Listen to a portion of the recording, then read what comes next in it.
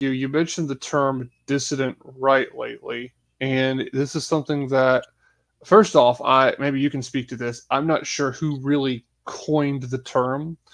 Maybe you can speak to that in a minute, but I wanted to ask you basically for who you would put in that category. And who you think is in that group, and let's start there. And then somewhere in there, you mentioned earlier Carl Schmitt and friend enemy distinction, um, gatekeeping, because there's people in the dissident right, from what I can tell, and I more or less say, yeah, I call myself a reactionary. I call myself a Christian reactionary. I say that I've at times said, yeah, I think I'm overall in the dissident right.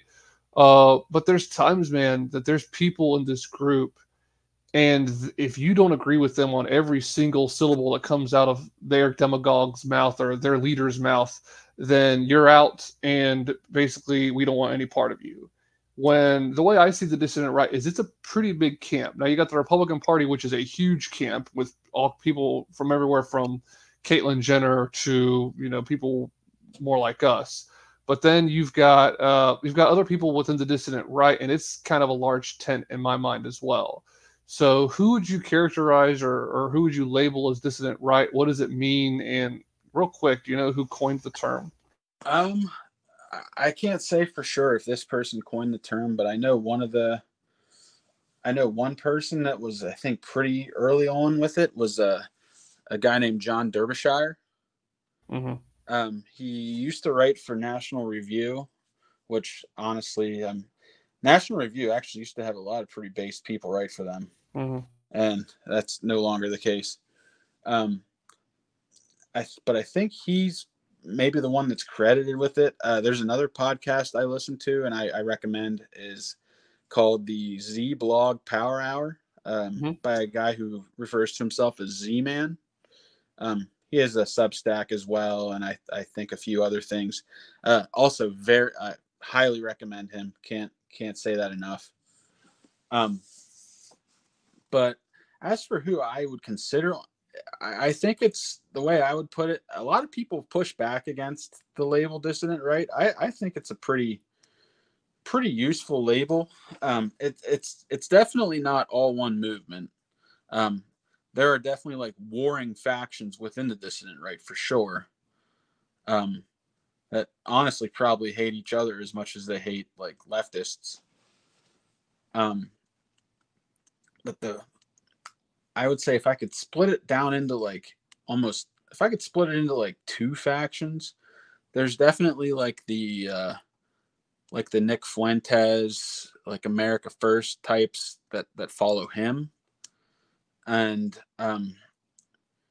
I don't watch him. I haven't really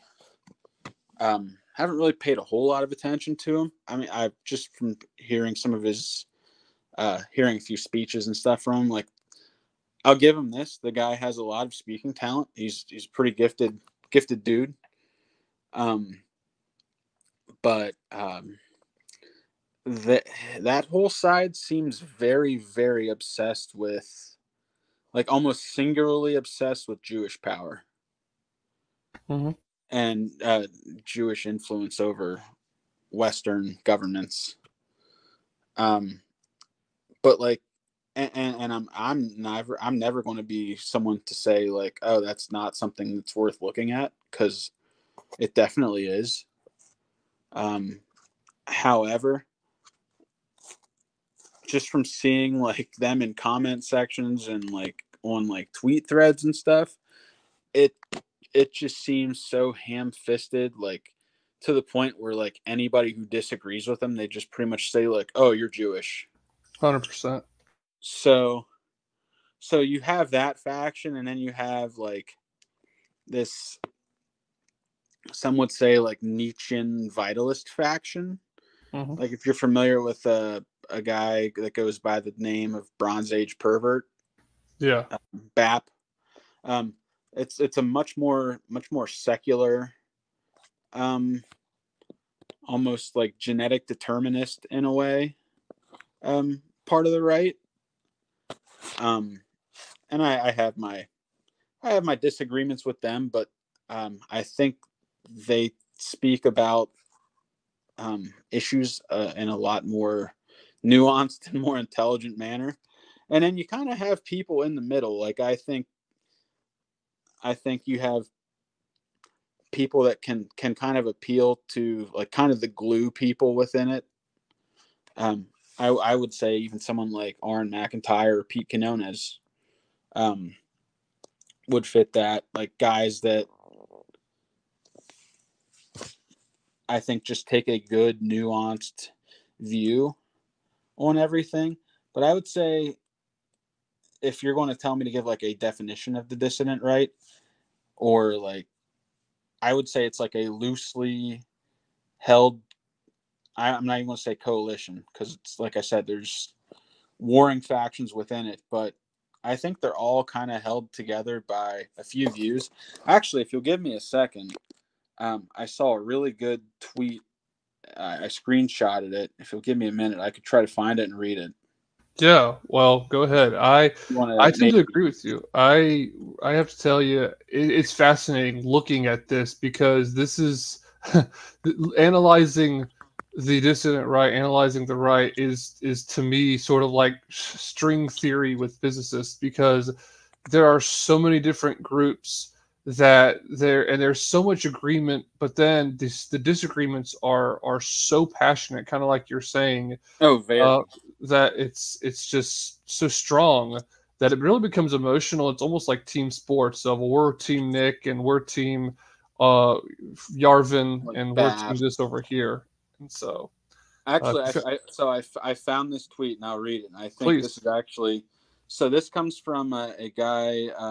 Maybe you're familiar with him. He has a page called he's the Distributist. Yeah, he has a YouTube page and a Substack. Another guy I would recommend some of his work. He's been, I know he's done some stuff with Arn, and I know he's been on Pete's show. But this is actually, I thought this was like pretty spot on. And it reads, the core antithesis of the dissident right. 1, all politics is based on moral systems,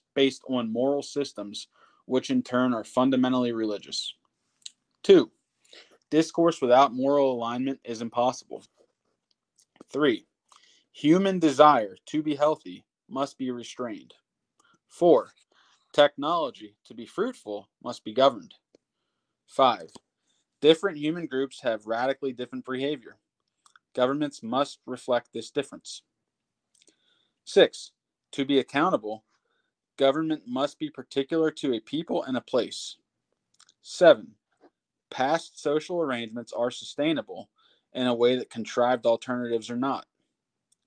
8, politics involves real winners and real losers, punishments for enemies, rewards for friends. Otherwise, it accomplishes nothing.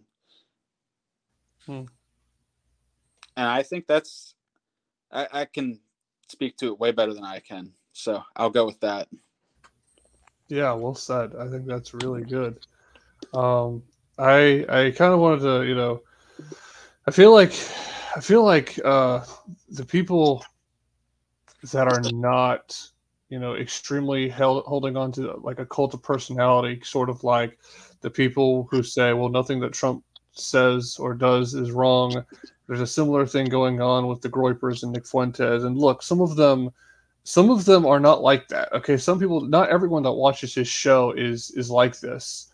And a lot of them are sort of Buchananite conservatives. And I think that there's a lot of shared values there. No doubt about it. But those who make it all about a cult of personality, kind of like you said, as soon as you question them, they start with the ad hominems and, correct or incorrect, whatever it is. Those, I don't really have any time for games like that. I think that politics is a grown man's sport, and it's a game with dire consequences for winning and losing, and I'm serious about it. And people that just are interested in making anon accounts on Twitter, you're not really going to get a whole lot of results there. And you have to actually be willing to step onto a podcast or put your thoughts in Substack or actually try to effectuate real political change and really try and dig into something deeper, not just stay on surface level.